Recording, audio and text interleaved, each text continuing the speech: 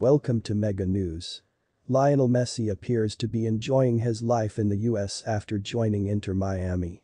The Argentine world champion made headlines after helping David Beckham win the League Cup and reach the final of the US Open Cup off the pitch. However, he got along just as well with his wife Antonella Rocuzzo.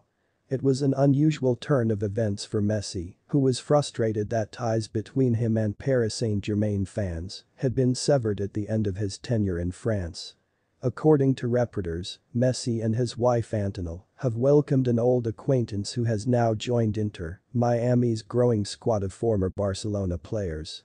To settle in at his new club, Messi will be joined by two former Camp Nou teammates, Sergio Busquets and Jordi Alba. However, Jordi Alba's wife Romery Ventura was absent from that inner circle. Due to the birth of her son shortly before the planned move to the US, the former Spanish captain's wife felt a delay in returning to her family in the country. However, the family is reunited in Florida, but the exact date of arrival is unknown. The pair, who have 3 children together, quickly adjusted to their new surroundings while having dinner at Bears Grill Weston in Vice City on August 31st. They shared a photo of the evening on Instagram and simply described it as together.